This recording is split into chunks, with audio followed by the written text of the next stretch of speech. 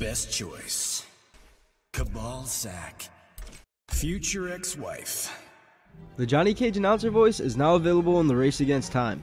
It came along with a new update, which I will link the patch notes in the description below because there's a lot of them. Now you will have to score in the top 10%.